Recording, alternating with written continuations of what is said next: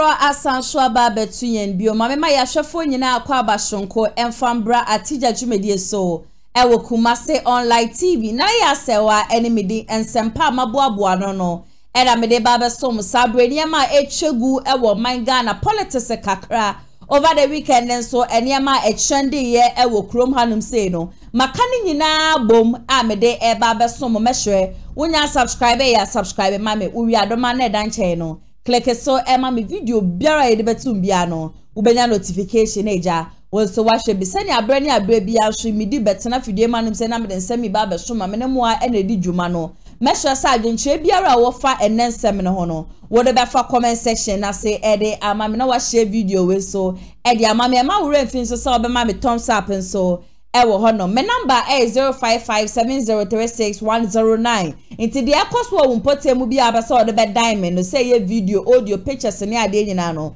wo betimi e de send me ewo WhatsApp put on product bi so na obesi e bo hu de ro so e ma wa freyen wo 0550623377 and as 0557036109 channel so say Kumasi online media school any American paint and a sabre wo ma so ma se amede atija dwumedie no esom bebe biara mo hwe dwumedie no ewo emre pemu no mebuba wo mo numbers ne so e de akire mo lawyer fans of atija dwumedie mo nyina so no beje di se nyankopon wadom ahode no ewo ho no meda mo nyina so se ensama ye de be so mo from last week nyina no mo amo share na mo do ma yentre ba ne ade mo amo frɛ me ne ade nyina no I truly and sincerely appreciate each and every one of you ebusia over the weekend no niam bebre na e trende ewo krom hanum say de kai enrada ena chese okopie mu menhia South aye na edu adanse se Matthew Opoku Prempe wono ena na ye member of parliament Edema sa constituency no na ye ni se running mate Edema Dr. Muhammad BAWUMIA de e was ye pe obi obeba be replace no enkofo bedre na understand you no ankasa ni nua be makra no na wechinem ena ne lawyer nso echinemu bi na enrada wo moto aba no ewieye no na chese Matthew Opoku Prempe ne lawyer edi inkonim eye lawyer na AGYAPONG wono ena sabe ya menemo e kase die oba be replace eye napo ewo menhia South nti henceforth no sa ya abato de ochu mota ya to awie nti medie se napo e lose 2024 election one of the things I am here say one we losing the seat menhia South and two so no wasa so enya vice president amambe de no sa na je say bia me na ya say wakro ya me chene tena se na ne eja me nya me wa che bia metikakra bi edi egu ni nsem na ye na so nim sa afi we ne ye kwa akoto aba fi a ye kwa akoto aba esu de bia me ka say me the best candidate win 2024 election candidates ahodo na kasa MPP amanyoko nde ye won krofo wo mu do party na so wo makasa mu kura no wo mu di nwa dance ye pefe say ya dia MPP party no wo mama Ghana fo nyina no ensa esi form na over the weekend ne so story ba ko trendy ye papa eya branch a wo ye musician wo Kumasi ha na we hia ne twotwomutwo we hia ne twotwomutwe o wan kramantemu na we free Kumasi akwa baba we won kramantemu wo kopia mu wo hono ma sa baba we ya wo akosra ni kura no oyi obi a waware dada a ni kuru eni Ghana ni kuru wo bi memu yeso oda ho ahomache be wa no se ma me kwatwi me ko ogudo suri na me nkohwe de mayi mpa bi mfengu wo pie ya mbayi lady naso we ye be ma no wa ma no ne maame aso ni musegrim na fi ye ka ne ya shase ye pai ne se kromfo boys a wo krom hanum wo ma chi brantie aso ne hwe buhua enya sam ketwa na the heartbreaking story in all this ne say oba kro na wo ko ne ho a enam hwe ma brantie ya hwere ne nkwe sa wo ba ne sukura pie ye ebesisi oba me ya shum left and right say wo nim ni baby a wo ye kromfo ne ade ne ma me eti ne hwe buhua enya sam ketwa kra bema no wa ma no ne nso no wona nam se na yiri ye faithful ena bema ne ye krofo na yiri mfa nechi enum anu bema foforo so a ye Uber driver so den sama babonten say the lady involved no oba na nkasa mo no ade a wo chire ane se wo be sole da ko na ye ade yi ebi hye ni baby one de ne ni gie yi hu pa na ono abranti ekra no it got to a point as enye nyankopon ne kan ho a just last 2 weeks anka baba we ye nam ne so Emma womuku no. Mede befa dwumedie so. Na mede asra ye tiefo ne ahwefo nyina asa mesramo. Wushia wo ba hwehwemu ye investigation ye hweso wo mpena hweso wo yere hweso wo kuru ansa na abekwa akopie mu onifie akopie mu onifie da bia metufo se ye bema minim de beka wa bema de nka abekwa wo hia wo ba fie ka bema de nka wotena fie no ma wo ba mbom no ababa wo de da bia wo bema to kon ho na de wo de nenam na fie bia wo wura mu se wo pro suwe mu a de beto a enie na buhwafo nyina na buhwa ya ma wo mu nyina ya akominim se sabre se no enye brepa edema wo mu ba mehwe so se we nso no ebeye futuo ede ama obibi ebusia ma me fa mu nre mu me first story for today na me first story for today no Sami Jemfi eden se bia ba bonti Sami Jemfi HSM NPP amanyokuo no wo mu running mate wo makwa yi na ye me ankasa mi kuru Matthew Opoku Prempe o se hye wo catch NPP amanyokuo ni se mupa mu defende no kra enkosi aga mupa mu fani nkopie mu ankramante mu na mu fani nkosisi mu ankasa epumu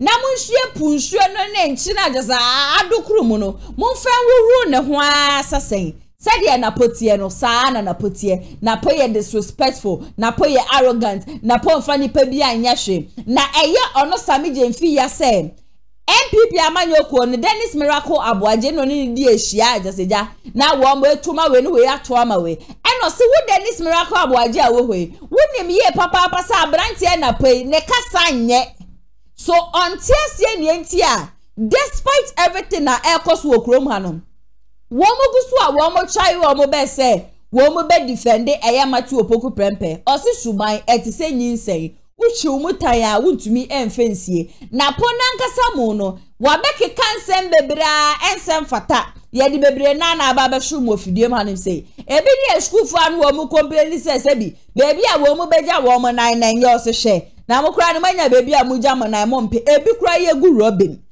enye no nko a yeso wo ba ye na ma set na ye 15 Ghana cedi o de ma set ko 75 Ghana cedi ye ko kan ya na posi ha.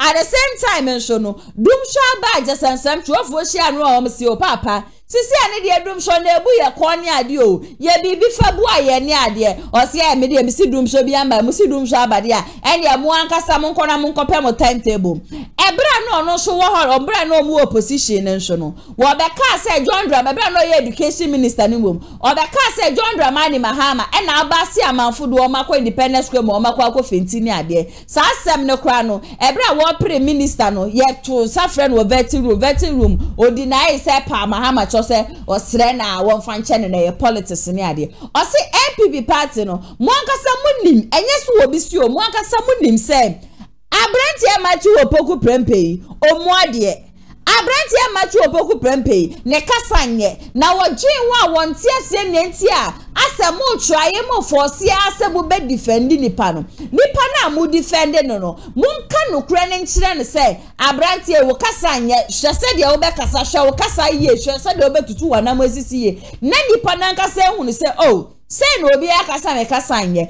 ba se nipa ne ya de na nye na nam kakra momonze be ma monsa akoma no nti no mo ba abante na mo be defend nipa na you people are not doing anything better to Matthew Opoku Prempe just like said here no two for wo mu hia ye eja wo mo twetwe nkomo se me de metufu wo demo enipa bebre na akasa wo mu ade o kasa nya ni ade na so media mantete wo sa ma yemfa nto so na hwema ne nye ho right after se wo pie mu menhia ho no ma ene videos bi betwegu wo social media no so ana wo tina obi o tia obi not just that nso no wo be pie mu Jubilee Park ho no hwe no so wo be gu ni ho ani masik enya asem ketwa nti won dia wo ka kire wo mo se monapo no wonim kasa monchire monapo no se ni ono no ka se eye momokwa me nkroma nti ono so monapo no you people should advise him na napono question mark kase pa e won ho abusha yenkwe ni enkotie sansem nyina amra sisia.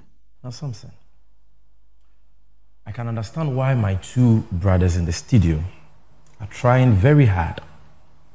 In fact, I don't envy them at all because they are trying very hard to market a candidate who is not marketable.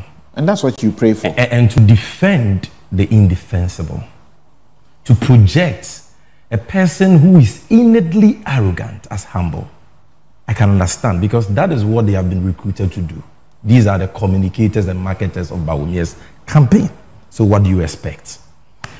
But you see, they can bath Napo with all the water in the sea.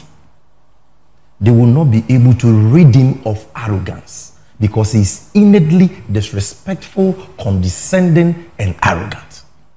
Character, they say, is like pregnancy. You cannot conceal it. It will come out no matter what you do to try to conceal it. I am surprised that the two of them will suggest that this arrogant tag on Napo is the creation of the NDC. Really?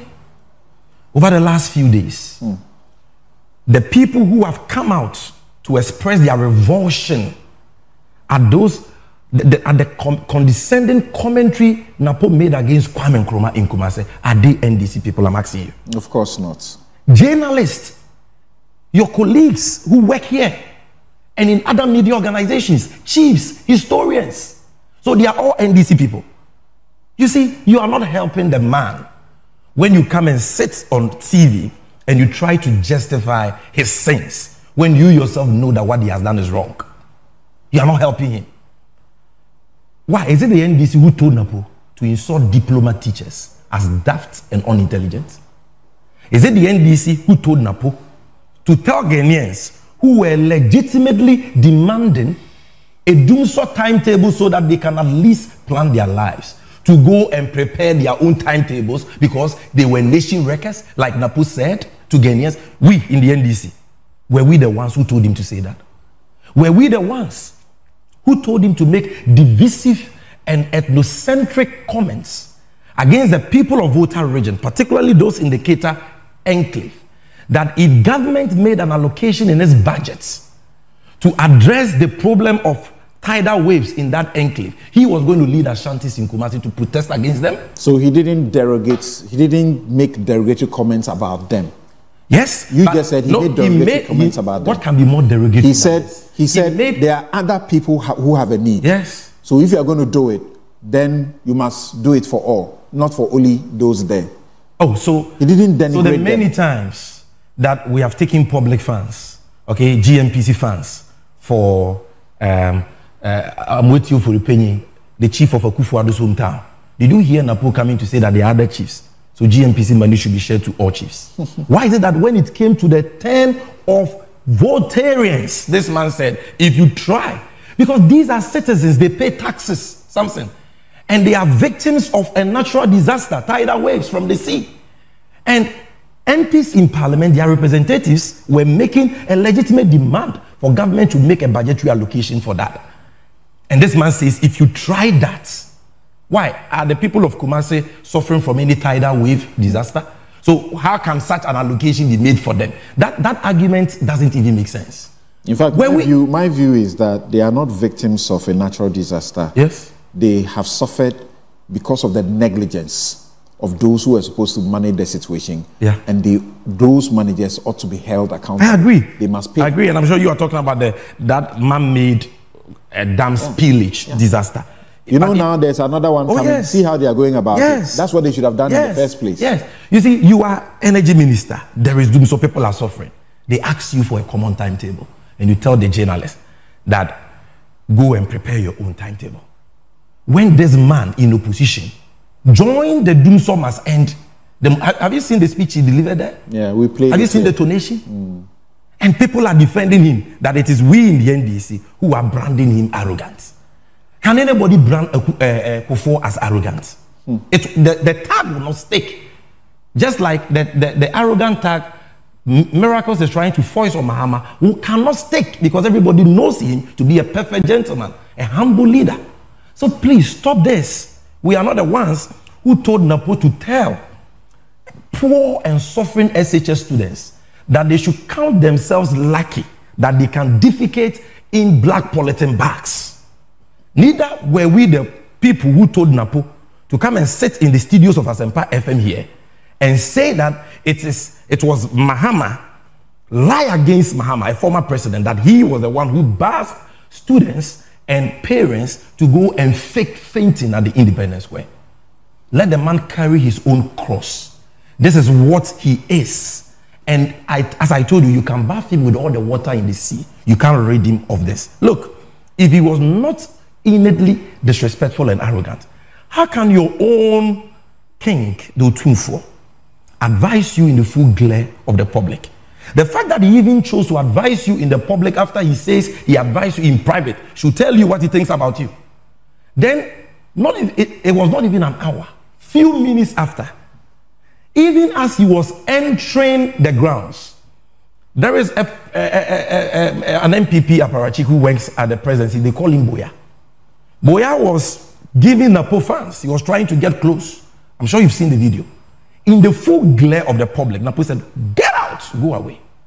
We saw that in the video. We didn't hear what he said, but we heard him. You saw the gesture shouting at him, and we know in our culture he was not happy about what the guy was doing. That gesture meant something. No leader who has the decency and maturity required to lead will do that in public. He's human. He should get angry when someone is doing something wrong against him. Not every human being can be a vice president. For you to occupy such a prestigious high office, you cannot just say, "I am human." So what? There is a certain pretend. So you are human, so you can sit in parliament and do this to your colleague MP and say you are mad. You can do this in parliament. You are human, so you can stand on a political platform and say you are Nkrumah. The man who gave us independence, the man who carved out what we know to be Ghana today, the man who has been elected as the greatest African of the millennium, the man who built the KNUST you attended, built all the major public universities in Ghana, UCC, University of Ghana, University of Winneba, the man who built the Tema Township, the Tema Harbour, the Tema Motorway, the Kosovo Dam, which till today is the bulwark of our power sector. Things, the way you, the politician, you call that man, you build it with your Nkrumah? No, he built it for Ghana. Okay. He built it for Ghana. You are comparing him to a man who has plunged this nation into bankruptcy. The Akufo-Addo, who under him Ghana cannot pay its debts. The Akufo-Addo, who can only boast of the biggest pit in the whole world, $58 million sunk into a fraudulent cathedral project. The Akufo-Addo, who oversaw the closure of the Kolebu Renal unit for close to 4 months over government's indebtedness of 4 million cedis, leading to the avoidable debt of over 17 Ghanaians. You are this is an unforgivable sacrilege. Nobody does that. And when people were telling him that he was wrong, he went to Nkrumah's hometown. Look at how insulting this is. He goes to Nkrumah's home region, the Western region, doubles down on his reckless, irresponsible comment, and actually robs it in the faces of the people of that region. And because of the revulsion the people told the chiefs there, he said, "You have not brought me up to be arrogant. Were they the ones who brought him? I am being assertive. Yes. And I'm being a truth teller, and people hate that kind of posture." So that is what shows that Napo has not apologized. That is my position. This statement, which has been issued per my intel, was issued by the campaign team without his knowledge. No, you can't say that. Let me tell you. You can't say that. You can't say that. The comments in question was made by Napo orally on the campaign platform. He few days, in fact, the day after he went to the Western region, repeated it. That, look, I'm not a coward. No, he didn't repeat it.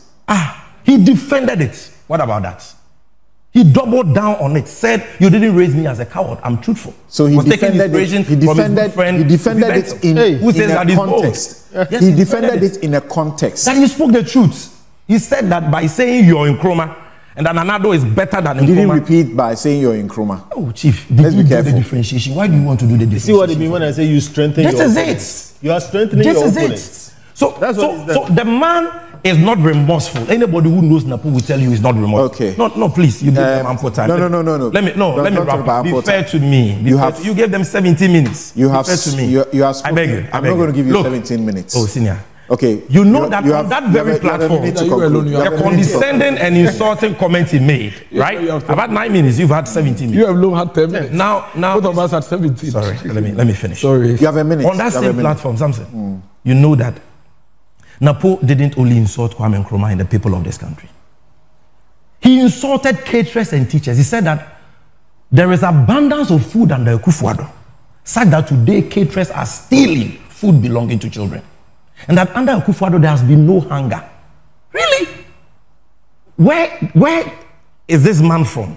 Is he living in the same country we call Ghana, where we all live? If caterers have been stealing some of the food in the schools, he shouldn't. Where is it? Have you seen the documentary that this station has done on the kind of food our children are eating?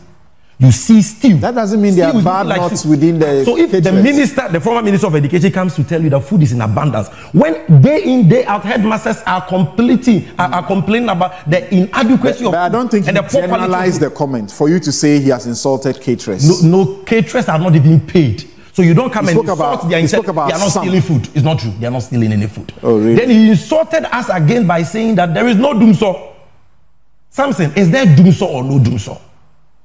Samson, you are very bold though. You are telling us, citizens, to be proactive, to demand accountability. Is there doomso or no doomso? And you have this man. Kofi Bente, is there doomso or no doomso? You went for doomso demonstrations. Google doomso. And you. If you ask me, let me answer. It was a rhetorical Google doomso and check the definition of doomso. When you finish, compare it to what has just happened. Well played. You've done your job. You've done your job. This is what he's saying. Google the word doomso. Let me conclude. Thank you. They interjected. Let me conclude. I'm saying that, look, the apology is not sincere. Yeah, I have my time. We all have the same time. Yes. Yeah. You spoke for 17. Don't be G3 when I'm speaking. Sami finish. And you are the apology was not sincere. You are stopping here. Yeah. This is not the first time he has insulted the people of this country, and this will not be the last time. And the reason why it will not be the last time is because of people like you, who, though you know the right thing, will come and sit in studios like this and defend the wrong thing. MC Asami Jemfi and Yakwakotia Barutia was a Matthew Opoku Prempe and then yet die di Kayana says Sama Wakafa Kwame Nkrumah one and yet di Kaya or none upon what disrespected Ghana for. Na Kwame Nkrumah crowd to me in a time na young Ghana for. There's any other one more voter region crowd. What the member almost several times I said that we did a teacher for them, we did in some trouble for them. One pound a match of Bogu Prempe only in a time, but make us wage in a platform you show. I catch them some Misramo and a poker sebia wakebia one can ye be Miamadiana, I don't know, Misramo, Mofana Bonnet and Chinese. See, machine is secretary for boys and girls. Yam some money. Last page now can no man a woman day. Now only read you say one make a cast and be just say and fuck Quemubium, Mr. Monfa, Nebonne, and Channel. And one of the things, and so I mean, when say bet to me, I want to say, I say, Matu Boku Prempe, walk, baby, I just want much run in some mano. Now, walk kind on Buru one hour, woman, Piaqua, Bontia, woman, kind woman, Sem. Nana Jelopokwa Jemai, Ebra NDC Amanyo Kuono, one more dine a D, one more Yina Channel. Nisa much wrong pepper, so what kind ye? BAWUMIA therefore yanka samu every okoye program where ye fra Hosem Christ university or kind nsem every obeye obeka ne manifesto ni ade ensem ni nyina no wo troye na nado therefore ya kura no aya no wo mo de we si de nim na nde wo hwehwo no kan saa enti matu opoku prempe no omru so saa say bibia amanyokuo no mo pese that tag na de I am not sure say betumi apepa Sanka wodan shuban pa bi edia anka sata gene betimi apepa but subanya amatu opoku prempe ene nsem bi epiefi nenum aba no I am not sure say that arrogant disrespectful tag na sisi aba beda ne so no ebetumi change but everybody deserves a second chance or the apology aba let's just accept that apology in good faith and then move on ekokasi anankasa no December 7th you politicians can do whatever you want to do, say whatever we want to say. But ye MPP amanyoku no, and I say this ye and this amanyoku, and I say independent candidates amanyoku. Ye people na ye do woman and ye di ekokromoti betwaba. Mo amoye de na move vote ye say. Move vote ye ba akope. Ba ye no di obeboa ye yafiwe no sanipa no ene ye to aba ede amano. Meto aminsam ne so ede amamode am. Ebra na wo mo aveli Matthew Opoku Prempe wo Jubilee Park no. Ya won krofo bi wo hono ma ye hu wo mo program na se. De di kan ye hu educhu mo program na se. Ye hu Joe Wise for program na se. O say chairman sa bonso ankasa mo no ye hu no program na se. There are a lot of questions are ekoso aye bisa say. Is this say krofo we na no wo mo lo bisa running mate ne beba wo mo nchen. Na running mate no amba wo mo nchen nunti ena wo mamba program na say ana sabe ya mena mo eka say do say chairman sabon so the respond about say hwe running mate ewo MPP party no wo mu rules a wo mu di so na BAWUMIA na wo bia ntumi nkase wo lo obi di ama no eyo no BAWUMIA ne na be select say me pe we say me running mate ana me po benten say me running mate na wo bia ntumi force obi say chinchire twan onfo nipa we mfa ne nya ne running mate inti nipa ono BAWUMIA pe no ena wo yi no oni obi any problem no no kra ni bibi na siye enunti ena saada no wentimi ama mepie mu ewo honom saso ena wo che say enkroma statement a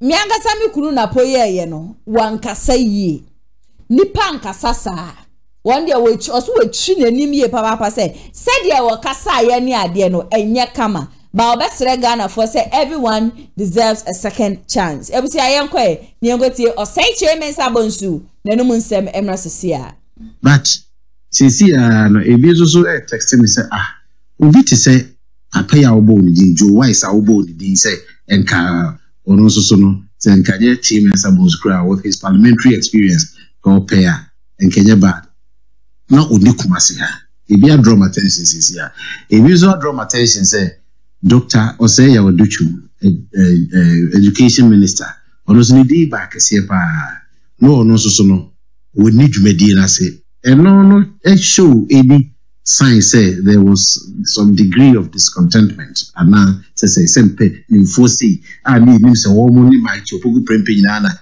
a jockey, a lobby for the position. Now, yes, I had a nipa penibenya, and an apunya, a woman, and na omuniha. Does it send any message at all? King, I mean, can't see. I mean, without any sense of equivocation. Say, ye party no. Once I say, ye murama, say, ye say, on to Franca, my only calling you. Only a nominated candidate. There's no contest. I can't see any. Yes, maybe I will be so make on Lobia Mobi. Wait me lobby with my. So what I say. Now, and ya can see.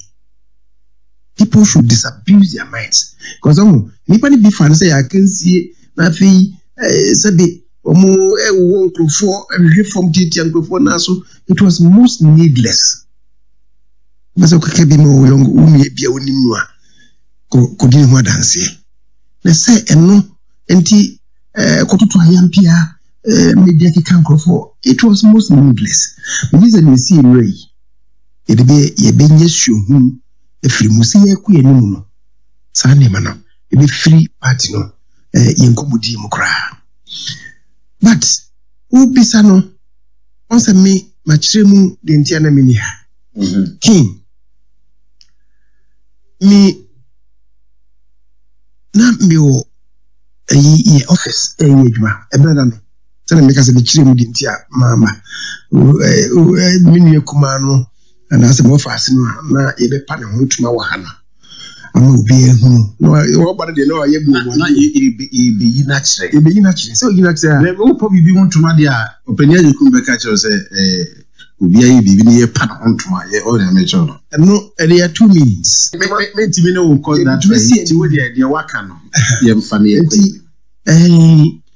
na me officer me yade no e na mo frɛ me say omo yade bi omra se bejefi na ye emre bi national service authority bill na omo ye and omo frɛ me say omo nya difficulties bi ndi e bia no bia no memra na what say ma anko Kumasi enti memra na so me office me yade and now omo ka say memra enti me call parliament mimbo me kwa na me ko hunu ye former mayor Osesibi say na oye chief executive at the National Service Secretariat nti me ko e kwa na me hunu na me say na hey and also National Service in Ranona anabo Osewusu empu akache ne say onya problem na on frame me e ma memra na me bo na yenye mra no frame ya unya me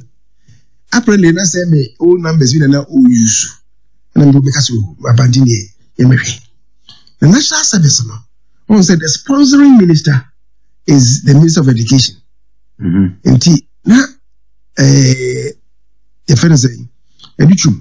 and so was supposed to be in Parliament. But Bain was doing other things. And now someone was saying, "Oh, me hold it for the man." It made me quite a muse. I was saying that I couldn't move. And I says, "Be no air cassia me." Say or say on framing or framing feeding rasa yami. I'm so dear. Yamin, I was any. Maybe Yami, and because of my mamma be on the bee. In the transit here, and then man said, "Easy." I was a shame on ye. A chassis, and ye. You do maybe I don't make sure to cry. Confusion crowd says, "We don't say, Yami." Come on, say, "You don't know what I'm so, baby." Me goose was you. And I know Beco. Yesterday, the because you got the 4 months of Benko. You may force you grabbing a neighbor, and then we are a dame, and I'm a buyer, and I didn't come over China and business I could remove. And then a bombarding and TV and a castle in yet third reading the grand through because nothing, and just say, my dear, any other. And did you have to be there because of National Service Bill? Okay. Or say, also was presiding Sadana. Nitina or no swaba. It's a very lovely coincidence. Mimisa Wolum Nukasem, Mimisa Matamidi, and who you never need what I say. So, confirming that to you and said me by Nano Bradan. Yes. I was the Ansana, ye Quanko Pa Napuhu, Yako, Yako channel. Not party no. Only on Penina Comencia, Emma Utufo, Susuno, all the local chair, Emma Utufo. Now, Utufo was I can say, I'm a duke to for them, and I make us as a we actually. Now, Futu Nachino, now Poco, I can't say a podium no sono. If you say auto bomb, if you say there was an explosion, if you say there was a bombshell with his Mukam and Kromanokra, and Rakakoye. Topical issue. What do you make of the whole brouhaha? King, Medasi. Asem anything. Say, Nina say, presidential candidate introduce me, yeah, order, you know. And I just say, na order, and I could afford and so I see. Nana waka say Ekufuado odana say esan say ono ne kufa BAWUMIA ana BAWUMIA so abefa te say Ekufuado amfa BAWUMIA anka ono so ama enti oka ana odebo na body say enema wabeye eno Ghana for entiase na ono de ogiri say enema oba abamu abeye no a change in my penibia, ye fisinia, famudi, abeye. King, who says, hardly any day, a subject of debate. So my dream, if he's a cosy grab by near a comfort of a chin be idea. One my dream is just ye and on a walk. And you know, I wouldn't want to say anything against that. Sending was Shasem Nasino. Say, Mukwame Kumana. Say, Honona, a yasem, no say, a ye entry, make me come ye.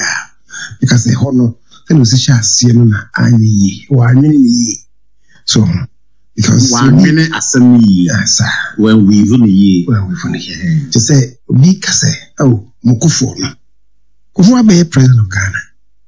What you say? Zero car president, so Casa Mukufona. And you say, not only President Mao, he was the president of Ghana. Kwame Nkrumah was the president of Ghana. Me, Upini, Ibi a name bia Nkrumah ye, Ibia, Minini Yadrio. Many men now, Ibi a deba kumi Ibia Nkrumah ye, make us be a Minini Yadrio, na Mimaba, a bain, politics, no, among your same no. We can debate those matters. But so I say, Kwame Nkrumah, no, a Sefim Kakra, Nafi, a train, any baby so as like a crack. I'm saying, me some woman say, as some see and don't really Adrian 48 hours. I'm so no boom compound really team and go forker. Now, we'll come to the conclusion. The main focus is say, I want to see to from enzyme fantafre. So, now, yes, or cousin, na go eyi moaten eyi asem moaten eyi wono anu aten oda no dwene hu sa asem ameka ye no aho de me hu se manka ne ye no be pa ho che wo se ne waye ya am say king say ne adwobre ne boa. All right, because it takes courage for obinso a be cousin ne bia obedwene hu oda ayi brother no adechi mukada no so no koda won bi ase o western region the hono ebia na ade ne do no on him papa the okoye no kra na o try to be justify since but was anda pie no na grofo kasa kire no ono anso bi obebo tape ne tie so who said no say hade ankoyi na oti afutu amanfo so be man wo na watwe asan no say aha ede me hu say ase de me kan no kra no ne me na ezuti ho ko 40 o de say e ko fo be nyina no kra say ono so mabure ni ntia but I say nti o say no man ka say magime fo so atumtiri ye obi an fi atwene bia no e chopa ezu su say sa a chopa yi asam o kan no ene ho a chopa ene ono ankasa Dr. Matthew Okuprembe no o Mr. No man mrasem so before asasem no ebetimi anya we say sunsun so boni bia e wo mo party so e wo we bia ye do because in politics one way asem ba ko pe itimi eye and say essay campaign no so I haven't apologized. How still do you consider that thing say obi ho awena say obeji atum obi wa wonye ntum king say anka wa meka ho bibia enye chopa ine baya ni kameka say ebe hai kakra see king ye nyintum ye MPP fo nyintum say yenia ya ho ne ma wo enso ya kwankro abatu obia no we there obi here womu enye committed to the cause of political parties. We are neutral observers. So na ohwe nyema ko tiwe kasa ohwe nyuma wa ye de tuwe de ho zidabi nto aba na mawi. What I say MPP for na nkasa de so beto aba ma NDC for nkasa pa no beto aba ma NDC so sanka for no yem bibia enyi but MPP for no ebi asindi to aba yentema ma ono akase wo abufu nti no so me nkoto aba eno ho but there are some others so omoye other party for other minor party for na omode omohwe obi also o se ni party bia na otie nyawoka ohwe nyawoye makase okay meto aba ma party we afiwi so safo na ena say sasa me hanwa no meto aba anaso betutiawa yes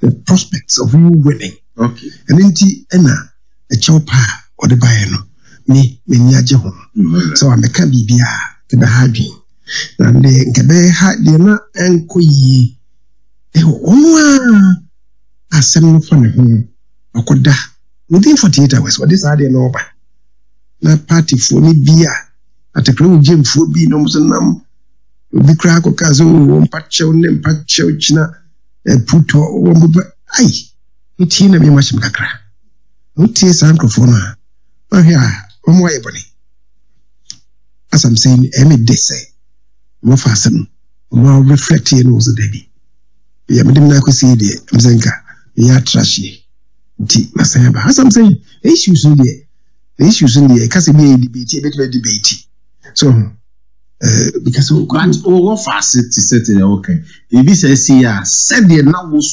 feeling. Did you communicate it to him either by? Oh, I did. All right. I feel no brother was another milestone. Was another a significant day. Mo party no. Na minim se bi abe na na many play pranks on me and me intimate. But me who? Yeah, we say minim.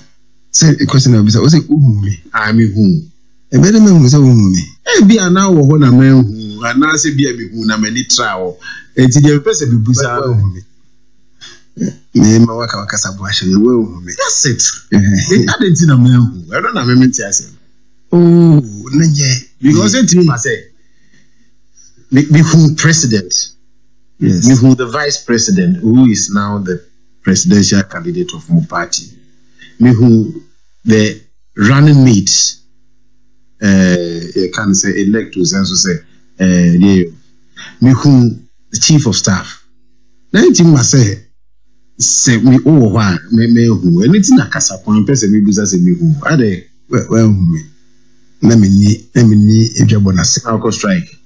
Oh baby ni na say jumedia na emampini be di kira se me awo kire mu ene ona otu the party Frank amaye no me say unim say otie ba sumfu bi manifesto committee wa de meto ano na be boso mi say ni edi djuma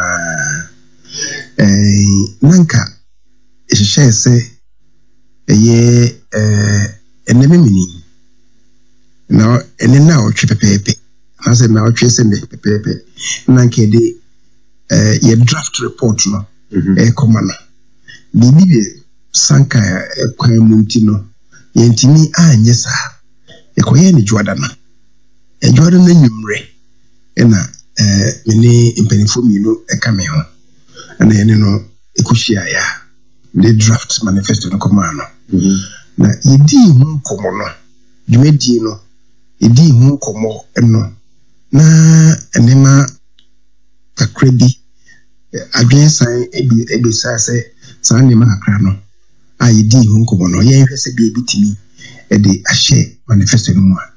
So it fell on me say messiah yes ade no make say Jordan najo na ni mi disan komo no ne branda na amoye ebeye sa ahye mu no Kumasi e ko hia say eye e branda no ni nuku ya da metima yes ade no na me de amano isanze ze obe kaya na say ebia na wonu kura me sure say wo hu say oba Kumasi no ade achiye no na wo so kohye na probo ewo isrim na wo say mitimi yes ade na me de man no de ko eno nti e ko ba say e brada no say dwedi no na wo say mi shede na mitimi ye kin say obisa eno nti na mentimi na che say party adwuma na na me ye ntimi nua kumara kwa mo fase no the say no wo hwe say kemeba wabori chido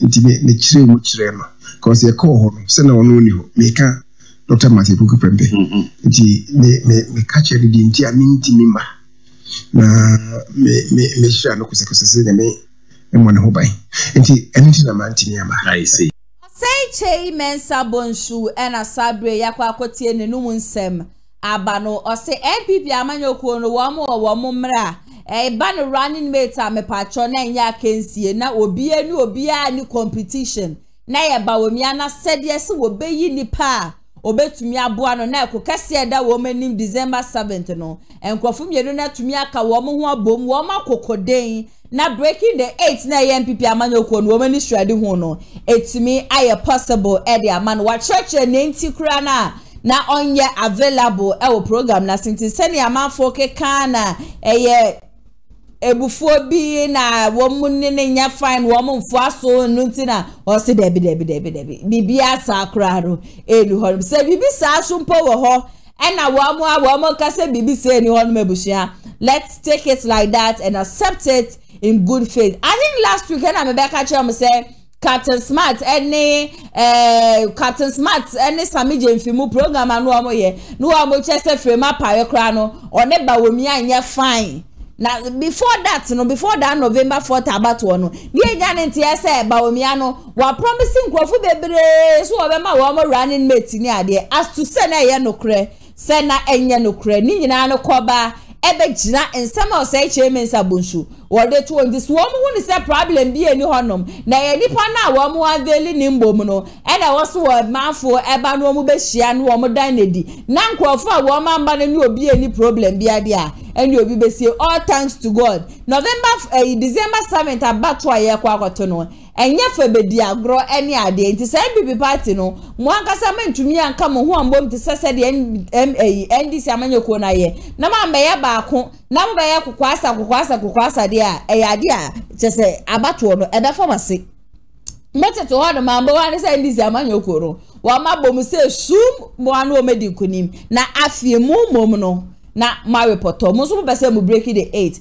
in the stadium mo ka say it is possible no mo ka mo humbom na mo kokoden na it is possible title neja ehumutisho no yentumi mua na enye possible no enfama mo nyina sisi ano Ghana for medwe mo ho a menti ase Matthew Opoku Prempe yes what disrespect Ghana for what disrespect Kwame Nkrumah Kwame Nkrumah koden energy ufa wudi edima wo man Ghana onu akotena asidi no wasi sadi ende abushia munyina amfa ncheme manye maje sa me disrespect Kwame Nkrumah nempo no mababa disrespect mi ankasa me wo fa kufuo obe pa kufuo cho no pa Kwame Nkrumah cho no pa Ghana fo nyina aso chew sabe ya mena mo kasa Ghana fo kro ya pa mu chowi hope se na doye se pacho wa na pode babo nteno na eni kwa isanka na pobe pacho na mse it is a parada na moji free na poho ni pemba pacho wa be pacho we wiehwe a mo se na eni kwa so wo be pacho me ye na mse sisi na no eni kwa so wo be pacho no hope na doye den na opesa wo ka che na po no se na asema me pesa me ka che na po de se said wo be ka say na mo Kwame Nkrumah no na nado dan kwekufu ado na abo eduma so wo ka ne kra say Fourth Republic na nado dan kwekufu ado kra na abo eduma kra anka wonu obsi na doye ordinity beto honom eni na po akọ big debate pa anya we kan we yaka o man bi enu ona so man panyi bi enu honom a waba Fourth Republic wababu eduma echi nkufuo and your analysis bebre to the extent say ba ya be pie John Dramani Mahama say ebra na John Dramani Mahama efra ba mu kura no na $1 4 Ghana cedis na nado da kwekufuo ado wo ba ye ya ba ya no mfo esu na wabu eduma yi sisi a $1 16 Ghana cedis plus into where from sana na nado na abu eduma na nado na abu eduma eto de bi a yenka no kura no Yema na nado dan kwekufuo ado hu say we fairly Ghana for one expectations and Ghana for Yema no expect efi no ho no he couldn't meet those expectations na few months ya akayo bibi pa ya onye ni enjai sa akata sumu amu aso no wabo edwuma no wabo edwuma say na nado dan kwekufuo ado nye bibia fema Ghana for yenko ni okoti Hobson Adoye enu nsem emra sisia o say o apologize to Kufuor I didn't apologize to Kufuor. Who apologize to Kufuor? Yeah. Apology. And I won't. Why issue? Why issue apology? That's son was who defending him. Why issue apology? That's apology, no? Yeah. My was it my statement was it I did not mean to denigrate former President Dr. Kwame Nkrumah or any other president. My statement last Tuesday, 9th July in Kumasi on the performance of President Akufo-Addo has elicited varied reaction. The statement reflects my personal opinion about President Akufo-Addo's impact relative to other presidents we have had. I wish to emphasize that I never meant to discuss our former president, Dr. Kwame Nkrumah, or any of our former heads of state. Any of our former heads of state, including my old grand uncle and mentor, Mr. John Adekum Kufo. I note the concerns raised after my statement. I apologize sincerely and regret any discomfort caused. Thank you. Dr. Matthew Opoku. Bring a sense out of this. Then you can reference in Kufo or person what you're saying. They say, "Sa apology and Uncle is all. Why they need a bad." So, if you are saying, say, when you are doing, say, all disrespect Nkrumah and all other former heads of state, then I assembly now, person what you assembly. Because we did a mampeni for ni na temo kwan bi. So say Fourth Republic. And no crano, men to mu in the sense say I have impact. Yeah. And the current president na menfane say menonu your cruise. Yeah. I don't know interest ebia bibia ko ye kresa mi kasa ko ye. There is no way you can say this current government are performing better than the Ekufo. It is never not what you say? Look, Kufo took can you say economy, the size of the economy was 4 billion. Okay. Within 8 years, no quadruple no. The 4 billion to 16 billion. Can we say that today? No. We can say it's a cano and over 120 and a quadruple. Yes, a cano. So on the the national debt was 5 billion. As at 2001, I will take it over from Kwame Nkrumah pension. I could do 9 billion. I do 100%. I do 100%. Let's say, what about the state? Can you say the debt of the state? 122 billion. Okay. Now they are close to 700 billion. What are you talking about? And you quadruple. About 120 million. 122 billion. It is 120.2. Yeah. Amount for fan 120, 122. Yeah. Okay. Into 122. Yeah. To 700. It's almost 700 billion. 670 something. So almost 700 billion. 122. Every 678. Now how percentage is saying? How many times? Dear Juman or dear. Yeah, what we have Kufo Baye, what taking over? Dollar no was about 40% there, 40 pesos. Kufo Kono, ne 1 cedi. 1 cedi. 1 cedi to $1. Now, our next government ababefa from 1 cedi. What they are called 4 cedis. Over 5 from 4 cedis. What they are called, say 16 cedis. 16 to quite dramatic. 80. How can you tell me, say this government is better than Kufo? Or no, dear, I can put my head online. Say I would debate it any day. What do you say? Yeah. Then you could for the my basic education. No, Kufo Baye no. Me a constitutional crisis. Yeah. Maybe ana FQ. Free compulsory universal basic education. Adults. Yes, 1992 bar into a year. Yeah. Within 10 years, as I said, FQ Bunutimi Aduma. Now, say that time NDC one. No more shani say a year after 10 years of saying I don't know. It was I think 13 years when the constitution 13 years after the constitution it must be free. 13. No. It's talking about within 10 years. Yes, you know as a constitution has a within 10 years. Now ABA say oversight to say I don't know. Kufo Baye who said no. Yan share ye benya constitutional crisis. The one was look. let's bring something that is called capitation grant. Sa capitation grant no just say you twa obi aka per equal across.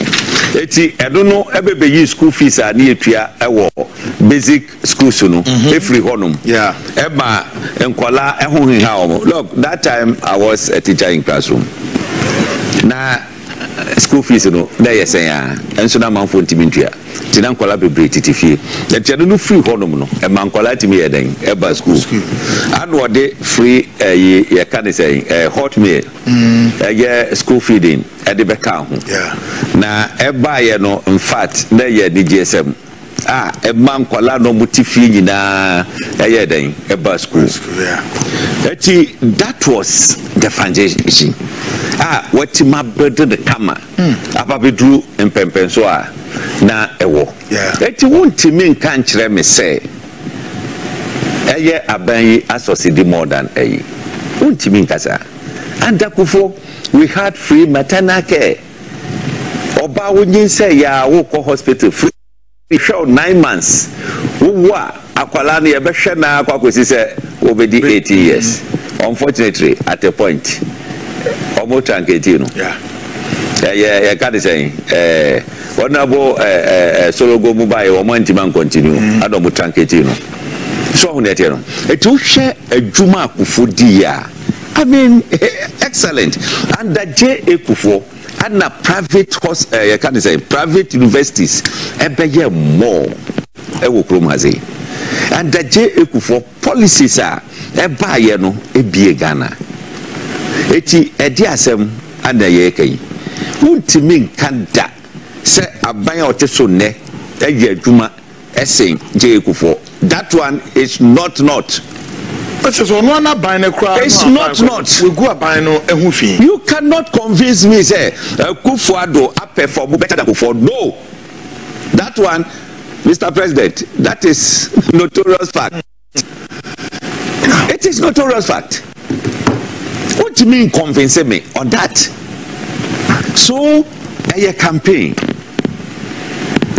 Ubetima can say President Kufuado abodo ho modern saying abampedifo bebre o mababetwam. But ukoko box we say abampedifo nyina. Hey, anu ohye pa. Anu ohye. What you say? Anu ohye. Ene the unemployment rate hwe be aduru. Ene hwe ye exchange rate hwe be aduru. Ene hwe interest rate. The inflation. And goods and services skyrocket. I mean, labor unions and Omunina Echo, you can say, Echo Saki. Again. Go to Benin. Inflation 0%. Obia Wotebia go to. You can say independence. Yeah, go to IMF website. They check the inflationary rate of West Africa. Benin, independent president, 0%. Uko Togo 3%. Burkina Faso 2%. Mali 3%. Ivory Coast 3.8%. Ghana 23%. The 23. 26. And you are sitting down say Eddie. Dr. BAWUMIA Kasembi in opposition was say when you are in doubt of the economy, just observe the exchange rate.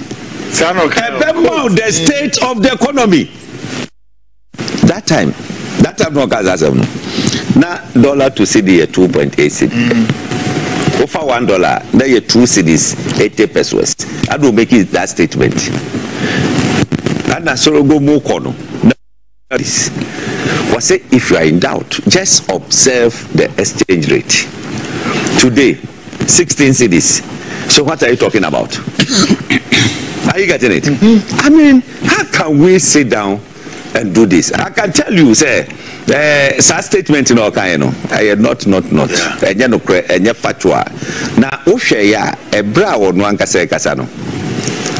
Se oshe say more betumi asande atoso nanka edru baby a president ne vice nyina ehwe ne na nanka aposo ho nanka manfare you see the picture reading you see which of the footage now I mean napo kasano adori no mo man kwan ya no kasano they can nkroma there tama wo kasano ano president na camera no koto mo so no you could see the facial expression was not good because footage the napo kasano ne enhwe say the demeanor no what does it and I think yes after the more less you are setting me up for people to insult me. President Akufo-Addo buy common say Canada. Hey, Napo. Anna, let me just. What you say? Yeah. The American United say, media, Fourth Republic, all presidents are modern. Yeah. But to me, what can say mean you one? AJ Akufo. Oh, I see. Hey, and you want to challenge Nkrumah? Me say Fourth Republic. Ah, okay, you're talking about Fourth Republic. Fourth Republic. Now what about Timapa challenge Kwame Nkrumah? Nenya no akase Kwame Nkrumah. Yeah. Anyehwe. Wo kase kraso ani akola kra mo bonu ya ma Kwame Nkrumah ya obetima bobo. Yeah. What you say? Adoye ena sabe de we bie debate mu ane ose Matthew Opoku Prempe. Sa wo se na nado danko Akufo-Addo wa bo adwuma se o mampani biara wa ba betena so de ende bra. Na wona wonko wa no on school ye papa na nado danko Akufo-Addo ba ye adwuma cha say ye former president Akufo kra be ye wo krom hanim say na nado danko Akufo-Addo ye chem 100 1.0005 for krano enya dia na nado danko Akufo-Addo wotumi ayeti sansem na wo be keka ye ne de masa jade wo be keka ne wo apology ni ade ne so krano emfa so obi eni so se wonim sanka be ba be paga na fo chewa ka be ka asem na Ghana fo no obi ato na no die gu so no anka ni kwan say ukopie mu e Western region so kwa justify yourself. You knew you were going to apologize, so what was the need of the justification? My mentor show and famamo. Ebusia on the 7th of April 2024 Ghana for nyinano yanti asemde. If you have been a fan of MPP party, no, if you have been a fan of Honorable Kennedy or Ay3 statement here me making, you would understand it. Yet the Krom Hanum say kwesiada on the 7th of April ayenka bin shemu. And yenya ntie say Honorable Kennedy or Ay3 financier Mr. George Otibonsu enkwafo bi de tumi ahye wo monsa akwa ne dan story buildings baako 10 na edan no na ewo ajenga no na sa issue we eba abonte no yemu dudu na ne di yaw ewo ho ani ye bisa say it is that time dan 10 ya wo makwa dwuregu yi wan ene hyase ene yenya ntie say eye hajia Aisha bi aye sister Mira BAWUMIA onu bom ne ante no ena Semira BAWUMIA so ni nua bema eye Abu Ramadan sankwafu mienu ene hyedan ya yakwa dwuri as a press conferences ahodro na nebusua aba abonte ye na abedi wadante say Mr. Kennedy or Ay3 kra be ka say bianka yo no ena ka sabre yeju ne dan tenegu a anka bebi a woda no enya asem ketwa for so many months ne ya twanya say ye beti ho asempo no besi ne ye nti ho bibia na enkrofo ekwadwuri dan yigu ye kasa ekoye cars ne registration number baako ye CR 670323 baako so ye UE 1114 ana de etoso miensa so ye GA 191521 ana de etoso 14 so ye BA 191521 ana de etoso feet nenso eye 53 GA 75 na cars number si abushia mabobodi amamu nyina na ntia mensa aka ne se eye military and national security for and a woman use sa number plate ya pema say ebia ba ku be oni app so eye no kra ye ne yensa chance yes wo mu kodwiri dan yingu a besi ne ebushia yente hu bibia send Mr. Jojo Tibonso ne dan tan na wo mekodwiri gu no wo mo pese papa bokao so wo mo pese papa ye den yo so na wo bia ye ready say wobeka hu bibi na ene day press conference kese bia ba abonten e wa Ashanti region na de Ghana for dodo na hwehwe nyina ne say Mr. George Otibonsu say ya no krese danye wo mo jirigu in the name of so ye Kennedy ohine Japan finance ade and ye wo manya ade de toshu mienu. This is a man who has sacrificed so much for MPP party no. Nanu ade yan kremofo no wo mudu wo sale Mr. George Otibonsu na yi ni bottom sika eno de to mat ni ade nyina chese BAWUMIA defo ekura no wonye bi a wokwachicheye anadompre enye bi osisa mu de amose menye hwe ya munfre oseiche mensa bonsu na mumbisa ne se meba MPP party ni mu no eden na mayede ama wo mu. Not just that, Ajwa Safon sono. Moni Ajwa Safon chichi nkomo mbisa ne se. Inti me ba MPP party no obi enya mesa shon fashwa na. De atoshu miensa wo shon kwede we bi atum. Anodon premo ni ade nyina no. Mo betumi afra wo na ene press conference e ba so no. We have come to a realization say the man needs to be compensated. Wobi enu hono mabushia wobeka na no atum set 10 buildings ye juri ni nyina egu without thinking twice election year and the person involved and di wo me Samira BAWUMIA Samira BAWUMIA Ghana hana ye wono if only you want to become a first lady there and ye seven sem hunu na mukodi ye ewa jenga no you people should compensate the man na ye ntre wiase ending ni pabone semsa Adwen boni ahye nipa bitirimu yenya mfa atumi ma amokrase mombedi o man Ghana sompo no ene abuhua mudwu amafo 10 edan gui enye se ye ditumi be hye mu nsem de mo baba be wo krom hanom se na abuhua enya sam ke 20 press conference e ba ahso no ye see Mr. George Otibonsu needs to be compensated yankwe ni enkotie nsam agese course no emra sesia. Ladies and gentlemen of the Inkeep fraternity gathered here today, I warmly welcome you on behalf of die-hard supporters of Honorable Kennedy Akompreko Ohene Ejapon, home and abroad, to this all-important occasion.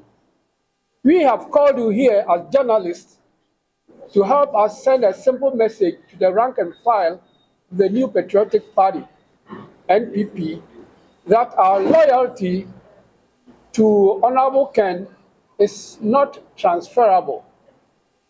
It will be recalled that during Dr. BAWUMIA's campaign tour of the Ashanti region, our beloved Honorable Ken Ohene Akompreko Ejapon, MP, Asin Central, joined the trail and rallied support for the vice president's candidature for the upcoming polls. In fact, the man we believe represents a better future for our party and country called on us, his supporters, to throw our weight behind the NPP flag bearer for a resounding victory come December 7th. In as much as we are all die-hard in the wool members of the NPP, we want to state categorically clear that our loyalty as die-hard supporters of Honorable Ken is not transferable.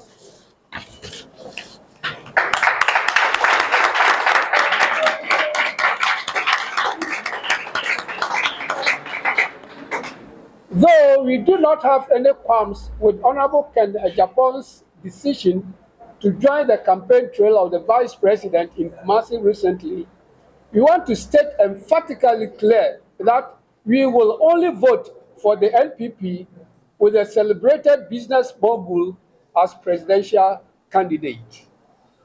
Therefore, we want to implore our members across the country and in the diaspora to remain committed to the pledge that we will only vote for the NPP with Honorable Kennedy Ejapon as flag bearer, and that our loyalty is not transferable.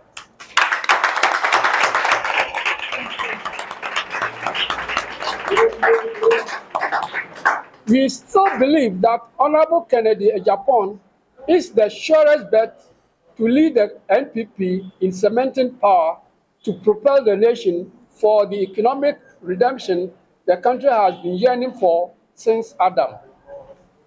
Our love and support for Honorable Kennedy Ay3 remain unchanged. So is our commitment to supporting a winnable and credible candidate to lead our great party and nation to the promised land.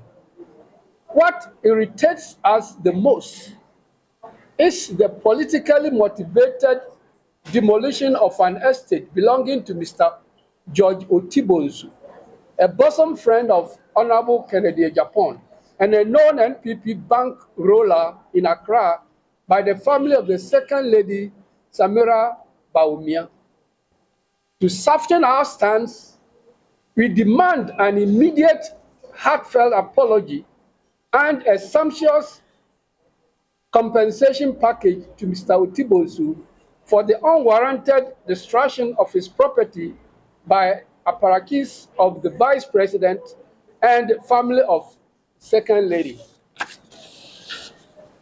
It is evidently been established that Mr. Otibonsu's multi-million-dollar estate in Accra was blatantly demolished recently by the Second Lady's family for political reasons. It is evidently clear that the unwarranted demolition was politically motivated because of Mr. Otibonsu's long acquaintance and support for Honorable Kennedy Ay3 during the NPP presidential primaries.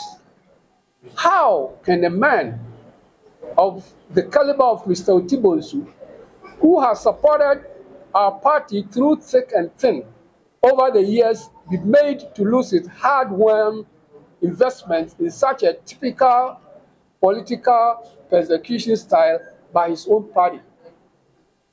Have you so soon forgotten about the selfless support of Mr. Otibonsu in terms of finances and logistics to Honorable Chairman Sabonsu, former majority leader in Parliament and MP of Swami? What about the legendary support Mr. Otibonsu provided to constituencies such as Sege, Ejuaseche Dumase, and Tafo, which made us win and retain the seats with wide margins?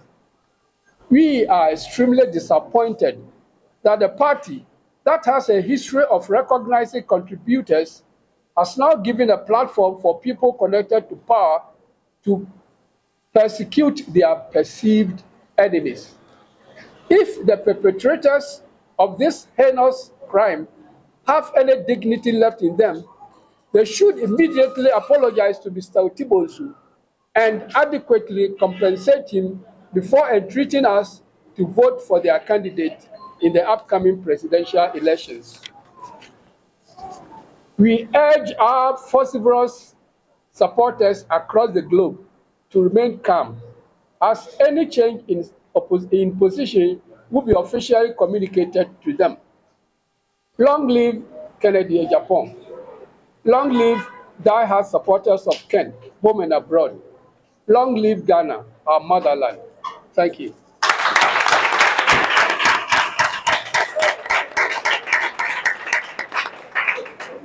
NPP, mpanimfoɔ ɛna NPP ni bia no ɛna ɛnɛ pɛsɛ ɛdi tu bia.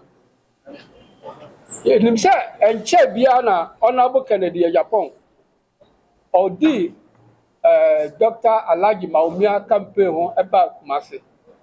Ɛmmerɛ a wɔ kyinkyini wɔ Asante region no. Na ɔbaa yɛn nso ɔkae sɛ nka n'akyitaafoɔ nyinaa ɛmfa yɛn ho ɛmɛka ne ho na yɛnta BAWUMIA akyi. Ɛwɔ abatoa ɛbɛba so December no. Nukure nie Kennedy ɛne bɛrima a yɛn nyinaa gidi sɛ ɔne yɛ party daakye. Na ɔno na obetumi aboa ama ɔman party no ɛna ɔman no akɔ anim.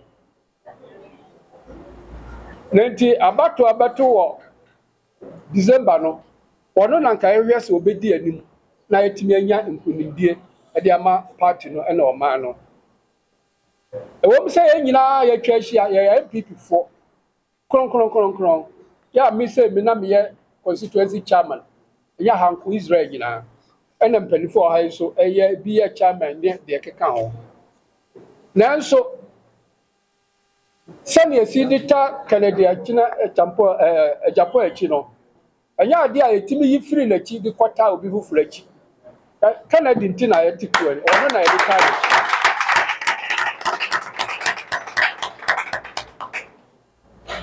anunti yede koma obi fufura enye yie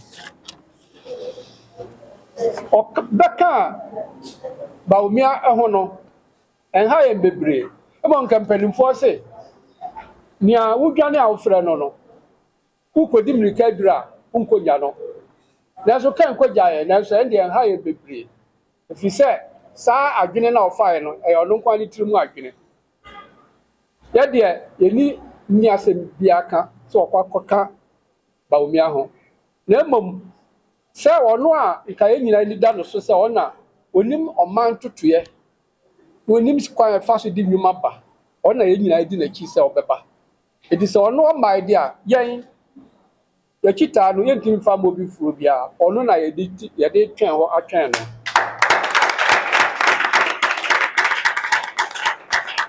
anuti ye sey nkrofo e wo Ghana ye chita afo e wo Ghana ani ewiase afan nyina fana nyina so mu nyina nye din ne entwen Kennedy ye fa ye chita no entwen no na frise ye de kwata obi fufura kira enye yie egusu agidi se ono ni nipa obetimi ama Ghana akɔnanim ama senia yesi pre apini yesie se Ghana bekɔnanim no ono ni nipa obetimi di aba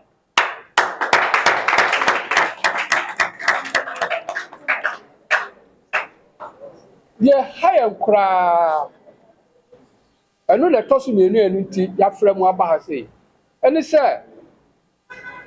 owura bi afrɛ no Mr. George Otibonsu oye kan adamfo pa na oye obi a MPP so waye afa sikayie mu ene emmoa hodo nyina mu na nfie adan mako edu ya won kra bontene so nkrofo akobubu agu ehwe mu anso a enye nkrofo kro bia se owura BAWUMIA ne yire Samira BAWUMIA ni nua bema ya na chese BAWUMIA konta ena ne yire enua bema ena edi sa adwuma no na ehu se we se nyina amanyosem atachire efrise na owura Otibonsu oye kan adamfo pa na afi wataka achi enkanka emra wo mo epre se obi beba beye frankatufo ama NPP no otaka na di achi pa eno ho abufuo ene ho ya ena omde akowu efia etese ya obi a sika dodo a wahi wo mu millions of dollars na obi de anajo ba ko ekogiriguo de na yekodi sa eyina kira enye yie se betimi adane ho akodi akira ise omude echawpa emu oduro ya efra komam ekoma owura Otibonsu na ni nyina achi no so eniema omgirigu ye no omutua ho ka sani adame owura Otibonsu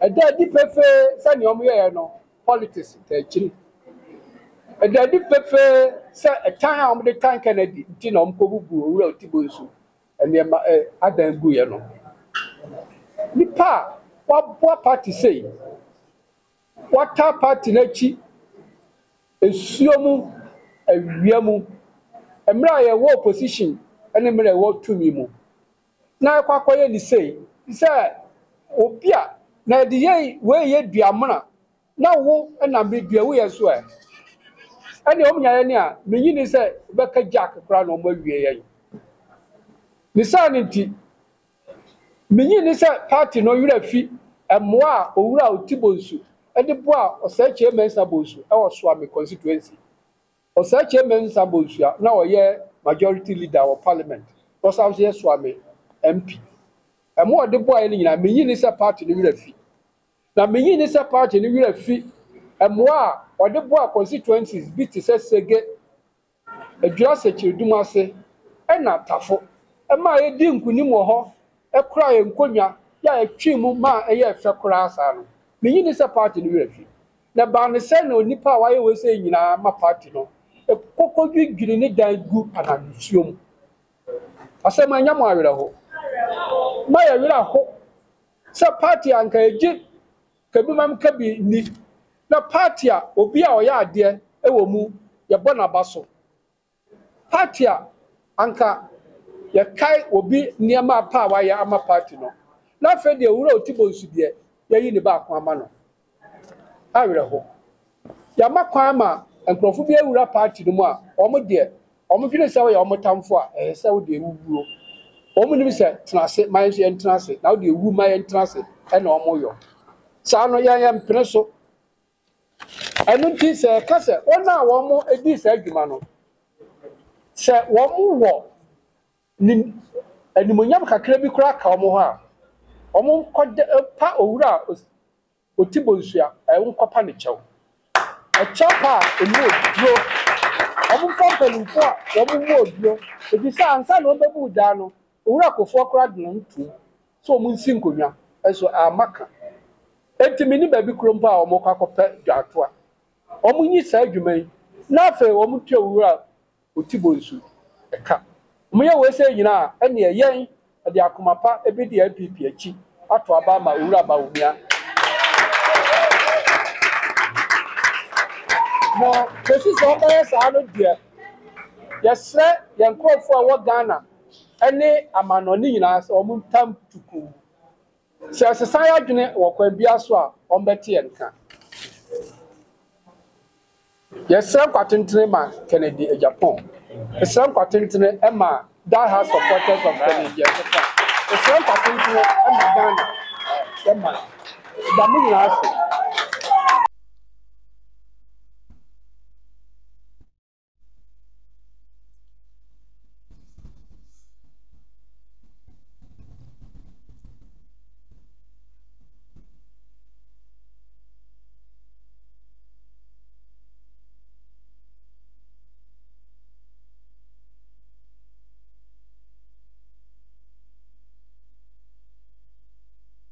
and some across a press conference national and yakwakotie ni nyina e di abanti MPP party no mo pese breaking the 8 no etumi ya possible mamodia nipa wa bring ni mojem nipa wa ya lot of sacrifices e di ama party no you people should go and do the needful and yes Ghana for do ni nipa hodo abushia mo ni chia wo mo se wo mu gina everybody is willing and ready to vote against NPP amanyoko no MCA aha na mbrema mkwan na nsama mede besomo no mede ni nyina besidi ebeto fom bia no na na ya sa wa mesa ba betena fidie manum sei na mede ho sensem nyina no aba besomo me number e 0557036109 0557036 uwo video uwo audios uwo pictures bibi because wa umpotemu wako akoto akwanhia so news bia abesa wo de send me bia na me pacho ubetimi e de asende me bibi so kwahwa abesa wi amemu akwanya no na abeka me ho ofidie manum sei na wo de beso metie for na mahwefo a e yade amede sa akwanya no ebe ma hyene so say unchi akapre unchi esike bia ye nyina no ye hwe se wo man Ghana ebe fa ntuma pa efra wuton product bi so ne yamba hu de rom farmer o so de 0550623377 and as 0557036109 Kumasi online media school say mo amawie JHS aja mo pese mo establish mo ankasa mo hu mo nkose amadaje we SHS no university ebe kwa kwa wie chekwa no man Ghana ye wom kradwuma no munye bi nyeye ba mo de mani chinsam tradwuma ho obasi ya don't fantasy ye pem say ya graphic design, TV and radio presentation, video and audio editing, newscasting, news, English news, say ya camera handling, DJ in social media, drone shots in ya dear. Ebi asisi a we JHS ya wutifie. Munya mo result in yamba and maybe ambeko school kwa November December mo honum. Ba abasi wo keep yourself engaged there and there bra. Na yan fantasy ye pem for 3 months.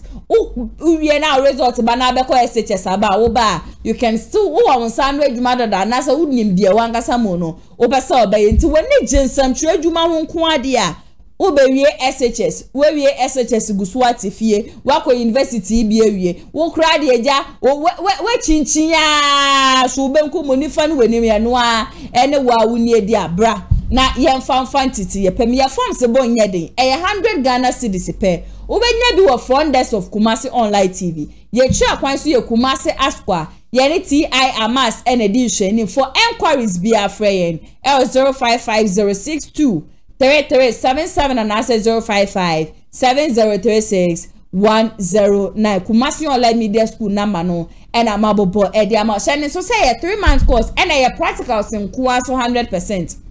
Beto book in him, beto uniform be in him, who bow first day, your TV and radio setup, who bow first day, the opposite Oceano, ye do rest studio, near church or near ministry media schools, near the adult Shunyan baby. I just a Kumasi Online Media School. MCS Sasha na we ye wedding, we ye engagement, we ye birthday ya. Sabre me kanfu Kumasi Online TV Eddie amount. Upe 1 hour camera se near 4K quality one pa. I want to be the show program. I will say, I no pay ye number. Say ye doom light or say light wo say show to. Yes, Kawakuma too. Ye not on suffer Kumasi Online TV. Jumedia would no ye beba na ye be trying to come Eddie. I'm also bookie and I saw better free for enquiries. Freyancy 055062 3377 now ne and to share and come so and up a paint Eddie I found down when I say beer. We are auto paint national saying na manfo shadam beto san say ba ku bia obi beto ye no nipa ne complain ya say paint wo de ko fa ne da ho paint ne ni nya fe paint na mboa no ne ade enti no ama nipa bebre na just wo ma be mabu awedwuma na wo ye no ho ade akwa kuma tu yem na ya sa wa kwa fa ba makwa fa American paint papa e dia bro paint e ye original paint a yen fa bibia en fa frame asem dey wo ne say ye door to door delivery.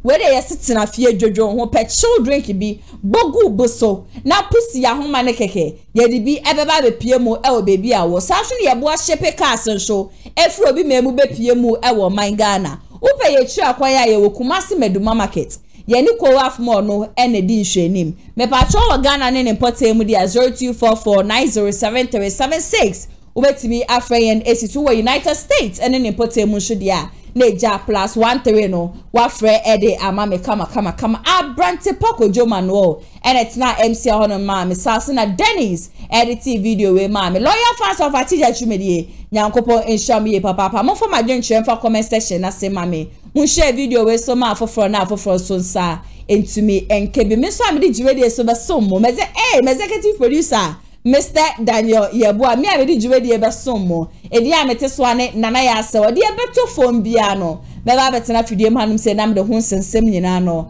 aba be so till then stay safe ye be san so edi hia Amafwe Kumasi Online TV production yaba ne de ne yaba ye de equipment ekukudam ana ye de aba se eye camera de enam wiem de nam fom de enam ensuom ni nyina ye wo bi e wo honom a TV production yabo ye hu ye pa se wo ye dwumadie bi ete se wedding eye engagement and sorry ana schools se wo ye sem na bi na pese betwa ko all the social media networks no so e de amaw ye ni ntotonsa na fre eye Kumasi Online TV production for na yamra na ye dwumadie ne Come, fe a ebo no eda from pa. The production so the sound quality, video quality ni nyina e wo soro. Wo pese wo hu ba bia wa ye wo Kumasi eyetia media opposite one ma. Ana se to nsa ne frɛ wa homa true for so 0550623377. Kumasi Online TV production. Ye demu fua e wo Kumasi kodua mu.